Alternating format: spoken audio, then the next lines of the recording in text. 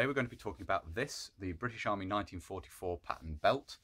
The design follows one basically that had been introduced by Mills many years previously, of a three-part belt. So it's a belt in three segments, and adjustment is affected by moving the outer segments up and down, the outer sections up and down the back piece of the belt.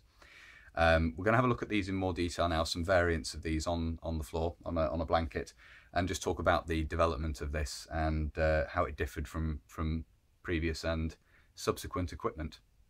The first thing I thought we'd take a look at is the three parts of the 1944 pattern belt separated from one another, because one of the distinctive features of the 1944 pattern is the fact that it is a three-part belt. And you can see at the top here the left-hand piece, which obviously features the eyelets down the bottom for attaching equipment with hanger hooks, and then you have the extra suspension point here, which we'll talk about a little bit more in a minute.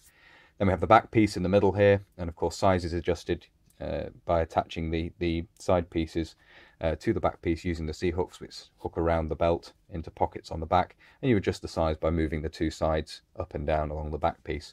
And the right hand section of the belt can be seen here. Again, the extra suspension point there, and the only way it differs, other than being a mirror image and obviously having the other section of the belt buckle there, the only way it differs otherwise is having this loop here, which is to secure the small of the stock of the rifle, which we'll talk about a little bit more in a minute. Here you can see the inside face of the three parts of the belt, and you can see the little pockets which obviously secure the C-hooks around the back, whether you're attaching equipment or attaching the belt sections together. They obviously stop anything slipping around when it's attached to the belt, in very common part of Mills equipment design there. Little belt loops here, little loops rather, that secure the back piece of the belt when it's adjusted up so it doesn't flap around inside. And you can see the inside, the attachment points for the extra points of support, whereas the buckles, of course, on the back are stitched on the outside of the belt there. So just a look at the design with the belt disassembled, just to show you all the features there. So the 1944 pattern belt is quite distinctive in being a three-part belt made up of three pieces, but this wasn't something that was unique to this design. The Mills Equipment Company had previously used this design on several sets of equipment, and one example of that is the 1919 pattern naval equipment, the belt of which can be seen here. I'll just hook that together so it's a little bit easier to handle. And you can see this is also made in three parts. It's basically made in exactly the same style. The system for adjusting it is exactly the same. As you can see there, the hooks go around the edge. You don't have the double loops on the inside, you only have one set, so that's sort of an advance on the three-part design in the 1944 pattern sense. But this design of adjusting belts pre-existed, as I say. This is part of the naval 1919 pattern set. So just by way of contrast there, the design, Mills went back to a previous design in terms of that part of the 1944 pattern design. Although the 1944 pattern belt does draw on previous Mills designs, the equipment set as a whole broke new ground in some regards for British service. Obviously it's dyed green, and this is standard camouflage colour 19, SCC 19, and it's also rot proofed as well for use in the Far East. There's a move away from brass fittings. The fittings on the belt are made of anodised or painted aluminium, and in this case it's painted. I believe both specifications were permitted. So you can see there the buckle is this sort of brown painted colour, and some of that's been lost through use. Later on we'll have a look at some anodised fittings on these as well. And obviously that's a new part of the design. Previous equipment had been in tan webbing and brass. Also the introduction of the eyelets, which we've already mentioned, was a new part of the design, which would allow both certain elements of the 1944 pattern equipment to be attached, and also American equipment as well, which was an intentional part of the design. But if we unhook this and turn it round now, there's another part of the design which makes this unique, and we don't need to see the whole belt to illustrate this point. You've got the 2 points, they've got the two usual points of support at the back, much like the 1937 pattern. The pouches, which would be worn at the front, have buckles on them, which the braces buckle to at the front. And then at the back you have these two buckles, which the back of the brace is attached to.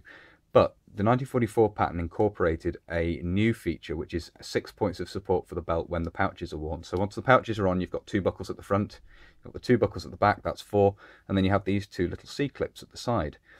And these allow an extra point of suspension from the braces to be attached. Now these themselves aren't a completely new design feature, and I have another three-part belt here which I will bring into shot, and this is from the RAF officers web set, Mills web equipment for RAF officers, introduced in the 1920s, and you can see that the little C-hook there is basically pinched from this design.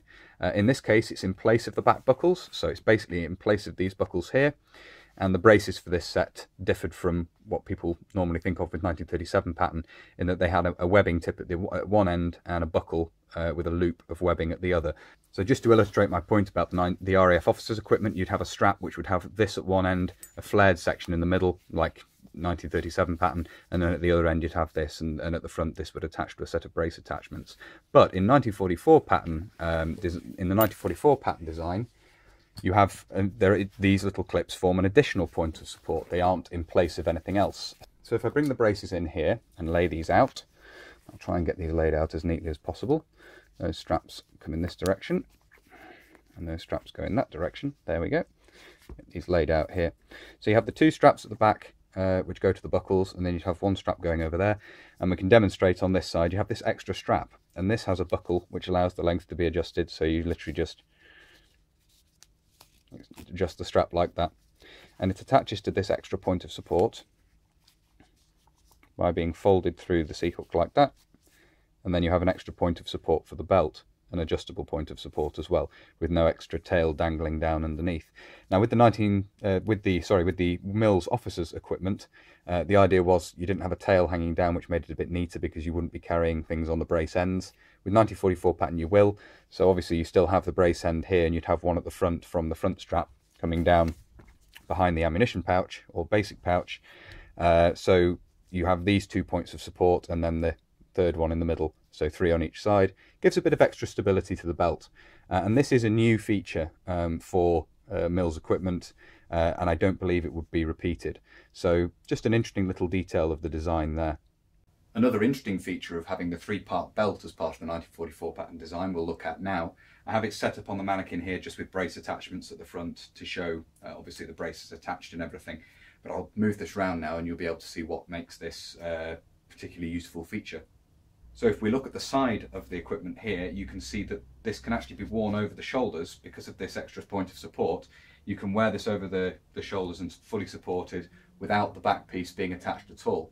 And this is actually mentioned in one of the manuals as being a good feature where men are suffering from sores or in a position where the back needs to be constricted as little as possible to prevent too much sweating. You can actually wear the haversack attached to the equipment like this without the back piece of the belt in place. Obviously pouches at the front, maybe a water bottle carrier hung here, supported by this side strap, and then the haversack on the back and clipped onto the pouches or brace attachments at the front in the normal manner.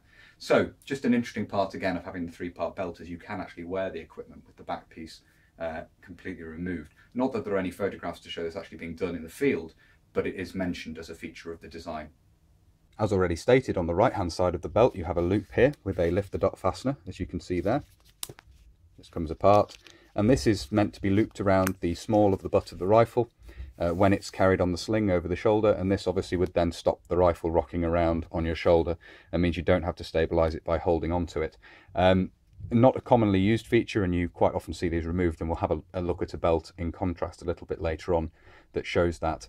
But as I say, an interesting feature of the design, and one that again I don't believe was repeated after this design. But that was the intention of the little loop that you see on the side of the belt. So as we've talked about in previous videos, a lot of second issue components were introduced for the 1944 pattern equipment, and we have here a second issue belt in comparison to the first issue belt. And the only real difference with the design, there's no difference to the design at all really, it's just manufactured in a heavier grade webbing material. And if we bring them up to the camera, that should be visible. You can see that the weave of the webbing is coarser, and if we put them side by side and bring them up to the camera, you might be able to see the belt is actually slightly thicker as well. Hopefully that'll show up okay in shot there. So that's the difference between the first and second issue belt. If I move these past the camera together, you'll be able to see there is otherwise no difference to the design at all. It is the same design, just made in this heavier grade webbing.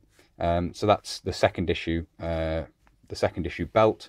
As I say, introduced around the mid-1960s, probably not really seen on issue until the late 1960s, given the lead time it takes for new stocks of equipment to end up being issued out. But that's the second issue belt, so a modification was made there. Here you can see the inside face of both belts, and on the second issue belt we can see there's one stamp in the center here. The outer sections aren't individually stamped as with the earlier first issue belt.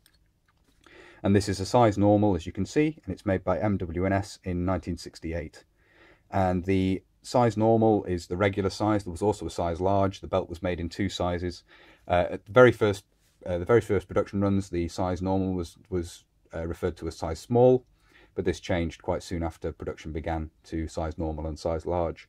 So that's a look at the different markings on these two belts. And the last belt we're going to look at today is this modified belt. It's not only had the side loop removed for the rifle, as you can see there, that's been removed from here. It's also had the extra points of support removed as well, which makes it a much cleaner belt and a lot easier to run through trouser belt loops or to slide equipment onto, should you be wearing things low on the belt with no support for the belt in the form of braces. And this is a 1961 dated belt. If I bring this up to the camera here, you might be able to see some of the outer stamps are a little clearer. Let's see if we've got a clear date on one of these. There we go, 1961. But again, you can see this is a 1961 belt, and it has all three parts of the belt marked. All three are stamped up, which suggests to me that the second issue were the ones which ended up just having one stamp on the back section of the belt. So as I say, a standard first issue type of belt just has had the extra fittings removed for use presumably as a trouser belt, or perhaps to carry things on belt loops around the waist with no braces supporting it. So that's just a way that these were modified, and I just thought it'd be interesting to have a look at that in terms of how these were modified at some points during their service life. This also nicely shows the green anodized finish in contrast to the painted finish we looked at earlier. So that's an in-depth look at the design of the 1944 pattern belt. This is sort of an adjunct to the beginner's guide videos I've made for this equipment, which I highly recommend you watch if you're interested in this. I think you'll find them interesting, or I hope so anyway. But that's everything I wanted to cover in this video, looking at the belt specifically. Obviously, if you like this sort of content and you'd like to see more, then please do consider subscribing. And if you are subscribing, or you've already subscribed, make sure you've hit the little notification button. The little bell notifies you when I upload future videos. I also have a Facebook and an Instagram page, both of which are linked in the description, and they're good places to keep up with what's going on the channel. You often get you often get updates on there. You get sneak peeks and things like that. And Facebook is a good place to get in touch with me if you want to. The messenger system on there is better than YouTube's own. So that's basically it for this video. So until next time, bye for now.